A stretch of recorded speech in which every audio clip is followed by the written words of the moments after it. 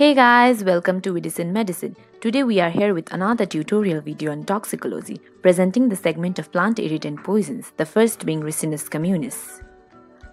I guess you must have seen this plant somewhere around in your surrounding. This is what a Ricinus communis plant looks like. It is a large shrub with greenish red leaves and belongs to family Euphorbiaceae. The plant looks attractive, right? But it is not in reality, because the entire plant of Ricinus is poisonous, especially the seeds. However, the oil that is extracted from the seeds isn't poisonous. How? We shall find it later on. Zoom in. This is what a capsule of Ricinus communis looks like. Soft spined brownish capsules, each of which contains 3 seeds. This is what a seed of Ricinus communis looks like. The seeds are OMG, oval, mottled in appearance, glossy brown in color. Quite attractive, right? So, are the seeds poisonous every time? No, not every time.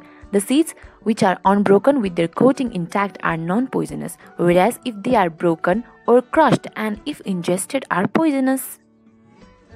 Did you know that Ricinus communis is also commonly known as castor plant? The seeds of Ricinus communis are rich in purgative oil, and the oil when derived from the seeds is termed as castor oil. The press cake that is left behind when the oil is extracted is poisonous, but the oil itself is non-poisonous. Now let's see what makes the seeds of Ricinus communis poisonous. It's ricin, a toxalbumin or water-soluble glycoprotein that has agglutination properties and is also antigenic in nature. The fact that seeds and press cake contain ricin, whereas the oil contains ricinolic acid, explains why the seeds and press cake are poisonous, whereas the oil itself extracted from those seeds are non-poisonous. So the question is toxalbumin found elsewhere? Yes, it is. Found in the toxins of cholera, tetanus, diphtheria, and botulinum. And guess what? Its toxic properties are similar to that of viper and snake venom. God, dangerous. So, how does this ricin work? Ricin inhibits RNA polymerase, thereby inhibiting the protein synthesis in cells. Not only this, ricin has a special kind of protein that allows it to gain access to endoplasmic reticulum of gastrointestinal tract, by binding to which it causes severe diarrhea. So, talking about fatal dose and fatal period. Fatal dose is the dose which can injure or cause harm to a person, and it's 5 to 10 seeds for Ricinus communis.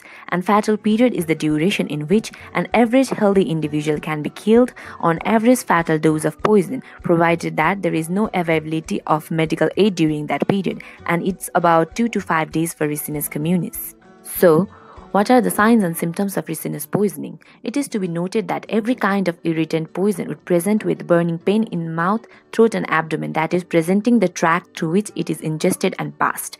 The other signs include nausea, severe vomiting and diarrhea, hypotension and shock. And the late features of Ricinus poisoning include seizures, intravascular hemolysis and uremia as well. So, what if a person dies of Ricinus poisoning? What would be the postmortem appearance? The mucosa of GIT would be congested, softened, and inflamed with erosions and submucosal hemorrhages. And similarly, there may be fragments of seed seen in stomach and intestine. Also, there would be dilatation of heart, hemorrhages of pleura, edema of liver, kidney, spleen, and lung, as well as hemorrhages in other internal organs.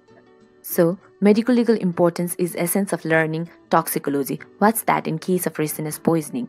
As I said earlier, the seeds are quite attractive in case of Ricinus, and that makes children prone to accidental poisoning. However, homicidal or suicidal poisoning are rare, and also the powder from seeds on coming in contact with the eyes can lead to conjunctivitis. Did you know that leaves of Ricinus were earlier used by Vaidyas to treat rheumatic pain? And paste of leaves were applied over breast to increase milk secretion. Oh, that's gross. So here we are at the end of our tutorial. We hope we could help you a bit. Since most of students are not much into toxicology, we thought we should give it a try. If you have any queries, drop them in comment section below. Please like, share and subscribe. Keep loving, keep supporting. See you soon with another tutorial. Thank you guys.